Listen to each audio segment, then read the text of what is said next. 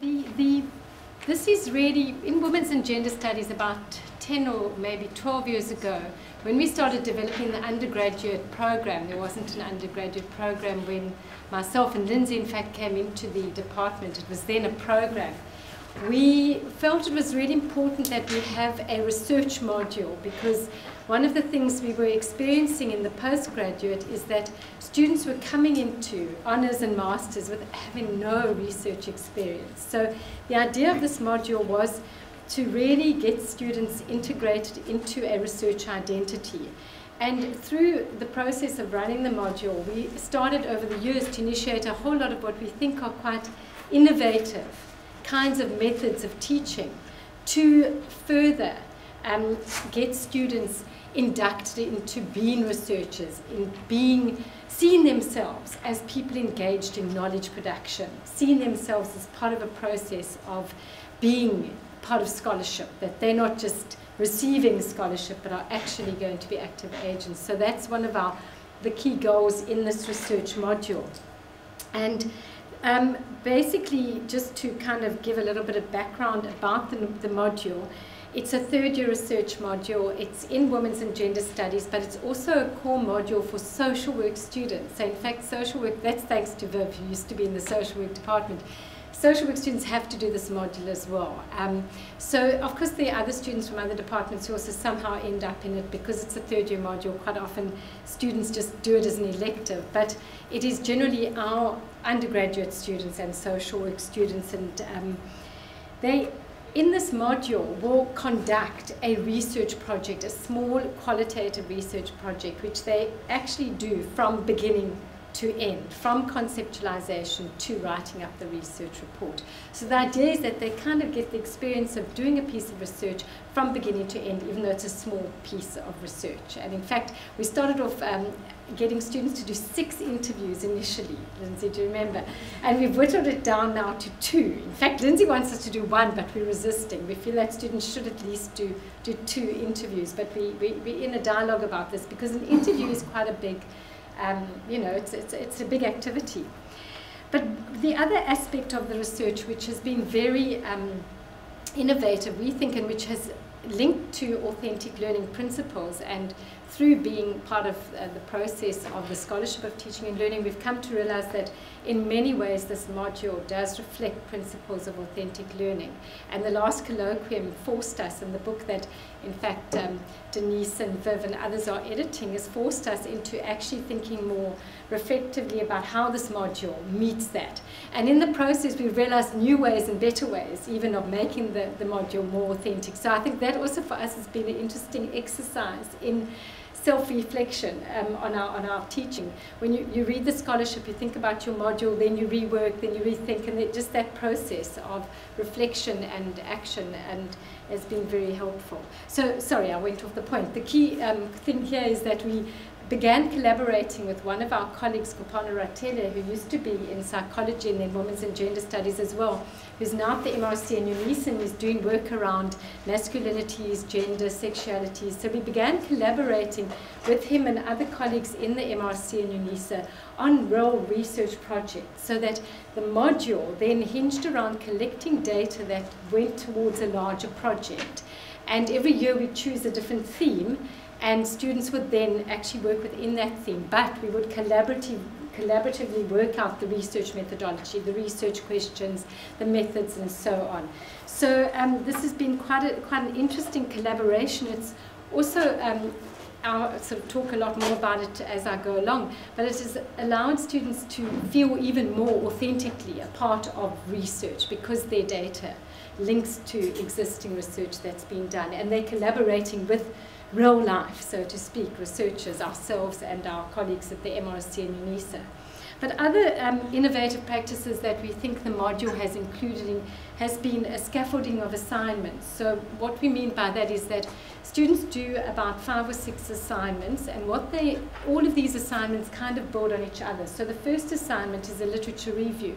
The literature review then is repeated about 3 different times, because later on they do a research proposal, and the feedback they got on the first literature review, they then can implement in that research proposal. The literature review then is repeated again in the final research report. so they can improve again on the feedback they got. So, and this, for most of the components of that final report, students have already been given some feedback. So they've been, and they're working as well with, that's the second innovation, writing coaches. So we've had postgraduate students who in a sense are tutors, but they're working with individual or a group of students, giving them feedback on their writing. So when they've been given feedback from the marker of their assignment, they can then go to the writing coach, spend time working on the actual writing, say, well, you know, I don't really know what does that mean? How can I improve that? And kind of in a very, or hopefully quite practical way, improve on the process. And last year we also initiated an online discussion forum. It wasn't nearly as successful as Lindsay's one, but we did gather quite a lot of interesting information from it, and we're hoping to kind of improve that. Although this year, because we've got a lack of resources, we might not run the discussion forum. We have a blog now. We've set up a blog that will be a useful resource. The other thing that we think has been quite innovative is the way in which we've worked in the classroom to develop the research methodology. So it's not like here's the research questions, here's the interview schedule. We've actually tried to do this in the classroom. So although we come with a broad title, so this year we're focusing on men, young men and active gender activism, and you know, what are the benefits? So it's kind of a question around what are the benefits for men in becoming active, in transforming gender? What can men gain from challenging normative gender roles and gender inequalities? And what we'll do in the classroom is actually collaboratively workshop the research questions, and we'll attempt to develop interview schedules together. We'll talk about the interviews, although it has in some ways been preset. There's quite a lot of flexibility within that preset research project. And then finally, quite it has become clear to us that one of the things that really works is that in one of our final classes, once students have collected their data and they've started doing their thematic analysis, and generally it's qualitative data, so we do a qualitative thematic analysis. Students are then asked, a group of students who seem to be quite motivated and eager are invited to present their work in the classroom, and we set up a kind of a conference panel-like session. So about 5 students present their analysis, and all the lecturers, as many of us, there have been about 2 to 3 lecturers involved in the module, come.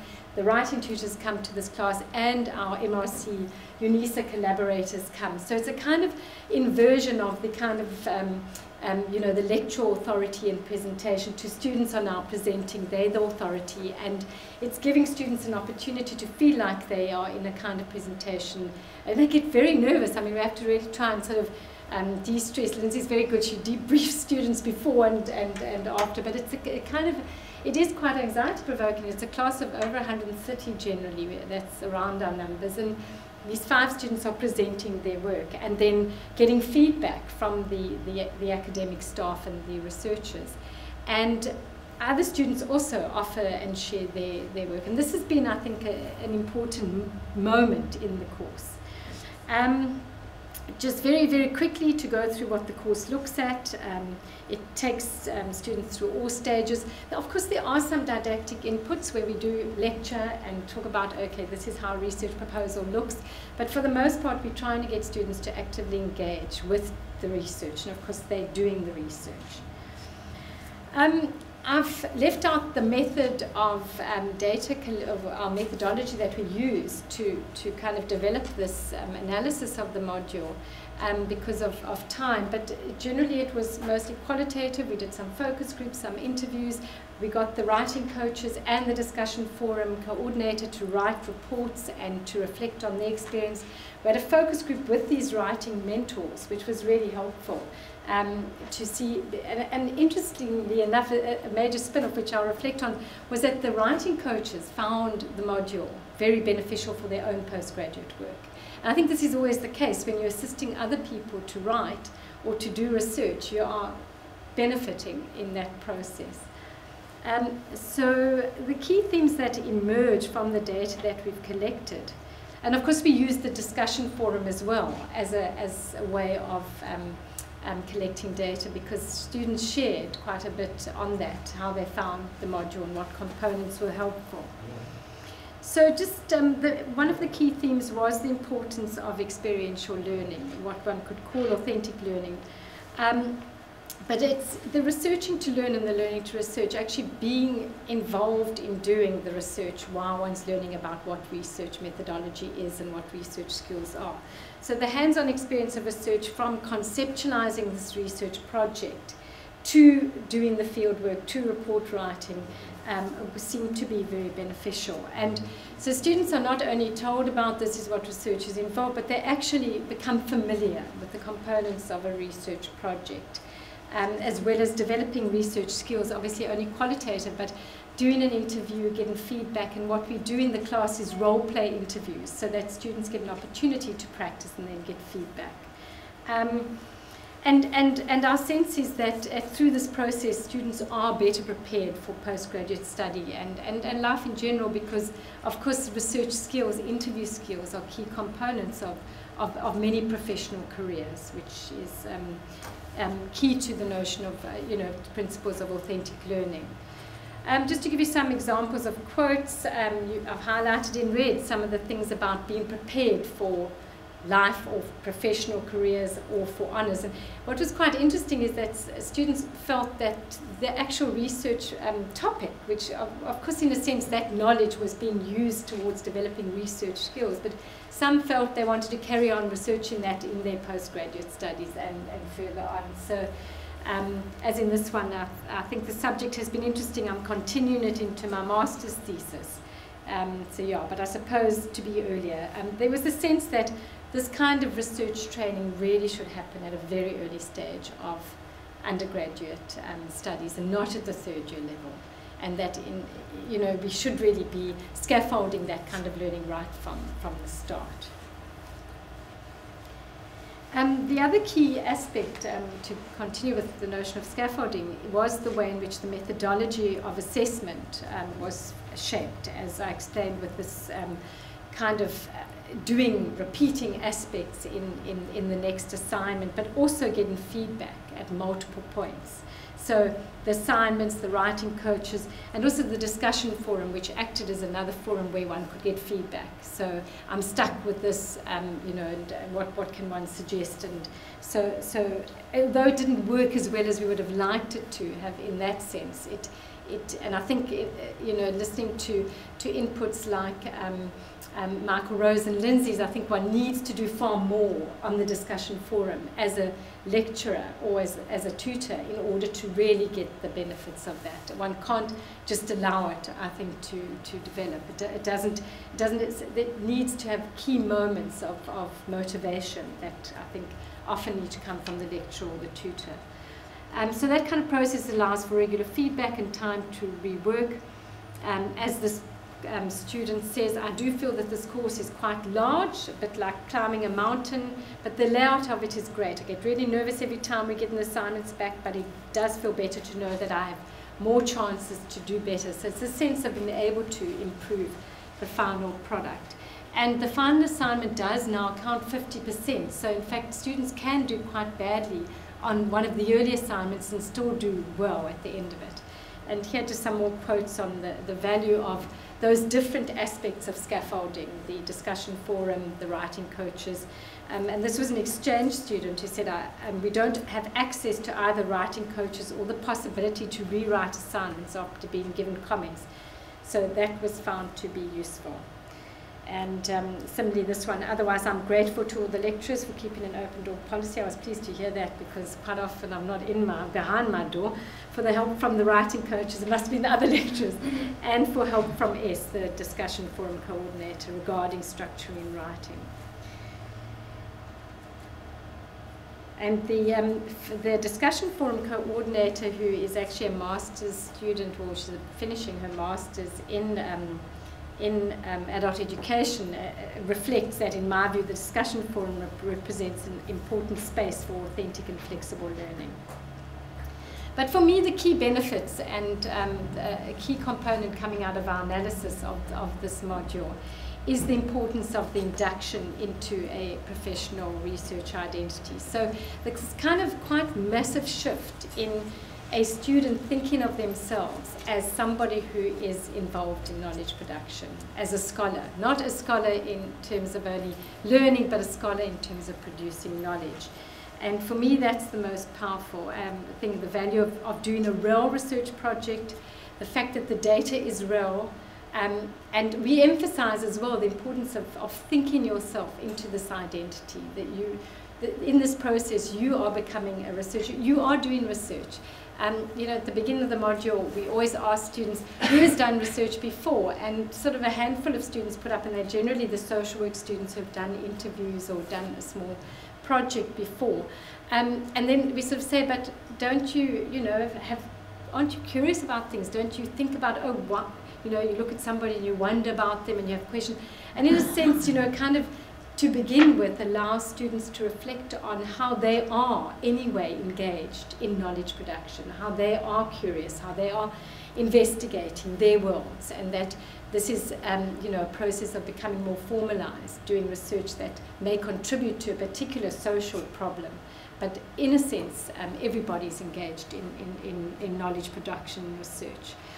So doing the real research project, though, was very valuable because you'll see some of the quotes, the sense of actually doing research that is not going to just be put into a lecturer's drawer, but that is going to go somewhere. And the visits from the outside experts, so to speak, the authors and researchers like Kupana Ratele, is very beneficial. And what we always do is get Kupana or somebody else from the project to do a kind of keynote address at the beginning that kind of frames the project. So this time Kupana came to talk about masculinities, young masculinities, and what is the value of feminism and gender activism for men in South Africa.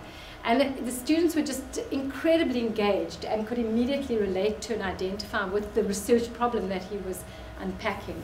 So that has been important. So also in that process of the panel presentation and the sharing in class, the locating oneself, the student, as expert in sharing knowledge in that kind of conference-like forum is also an important moment for being inducted into this identity.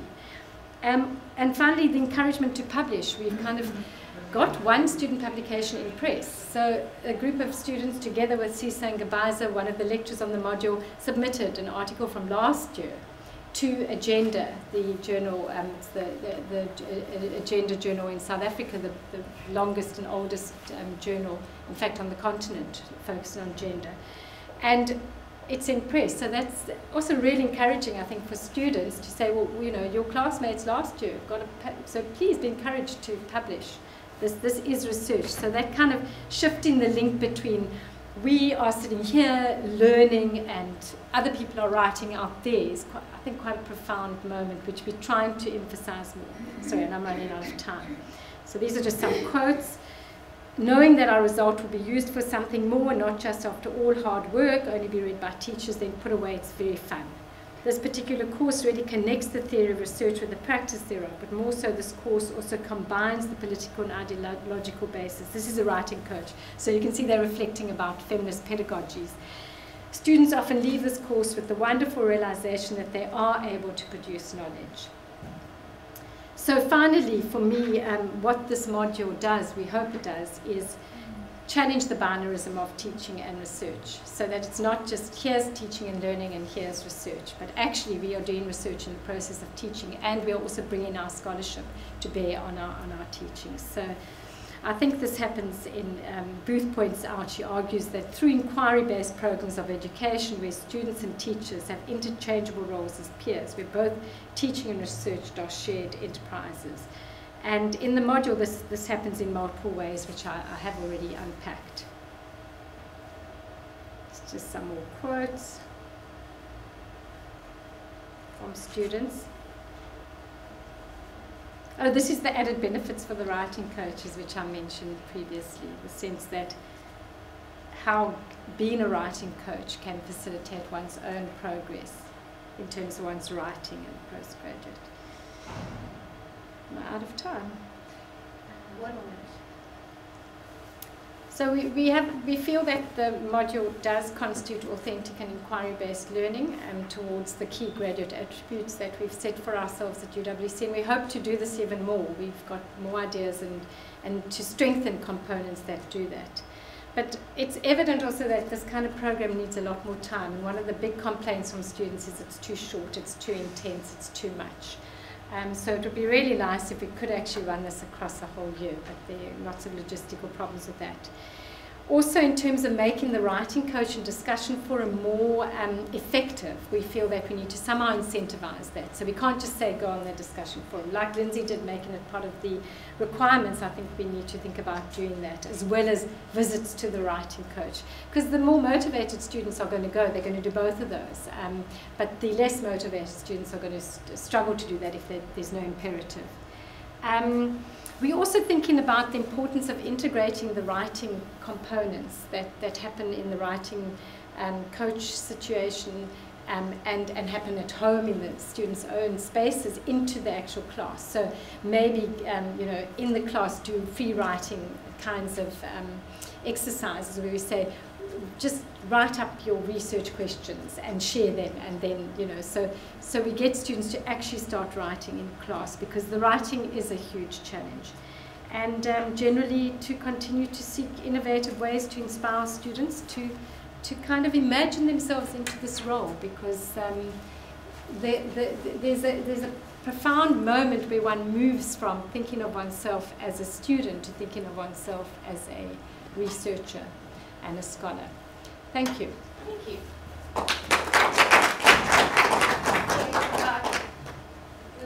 8 to 8 minutes before we get to questions and comments for Tammy.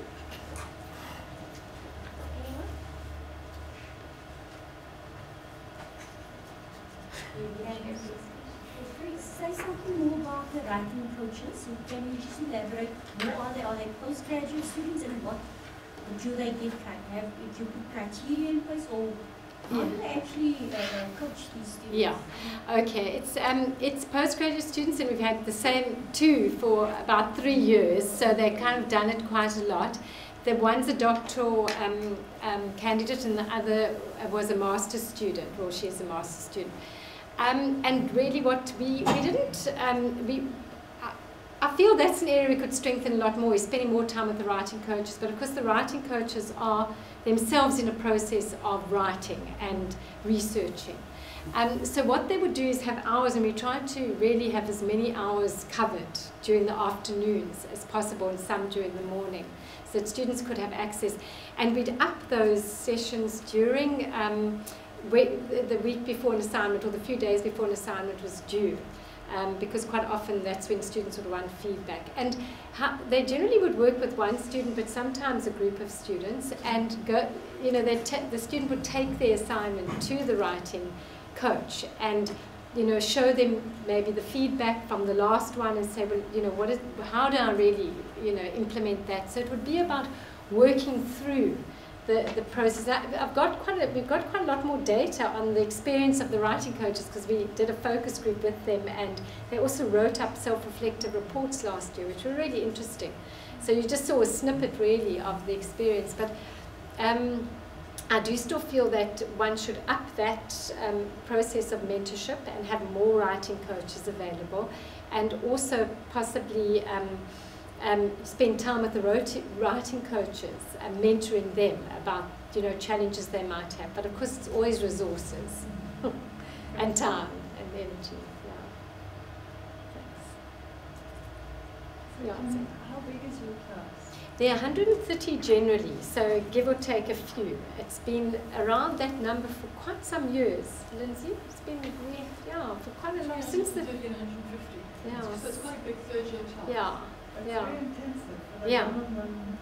Well, that's the thing, but actually not that I did document last year, because we had extra money to do the research, and I think it was something like about 50 students max who actually came to the writing coaches. So not everybody uses that resource. And in fact, this year we're shifting it to integrate it into the classes and have it more like tutorials, and have a bigger group of tutors really who would be coaching around writing and the research process. and so they'll have hours when students can come to them, but also, in fact, integrated into the class. So because we have a 2-hour session, and in fact the second hour is meant to be a tutorial.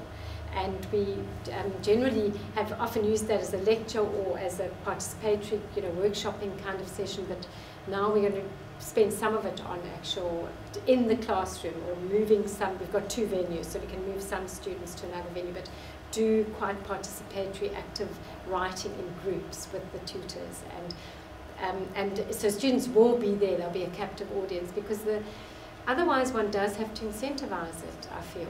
The students will, only the most motivated will come and use the writing coaches.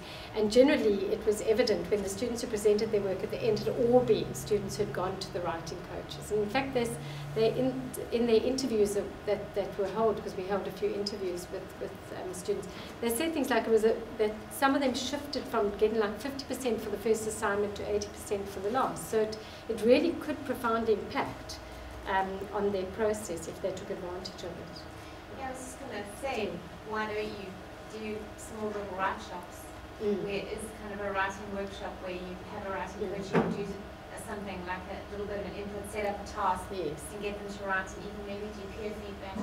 They do quite a lot of that with a writing coach there to facilitate. Exactly. So, because sometimes peers don't always give each other the most helpful feedback, so then at least you've got somebody to say, well, it's not quite exactly, because you've also got a really nice opportunity here where you have people who are in the discipline, teaching people how to write in the discipline. So they're not people outside of the discipline trying to understand your disciplinary discourse. They are students who understand the disciplinary discourse. So it's also a fantastic model of really embedding the writing component in the course and not making it a standalone.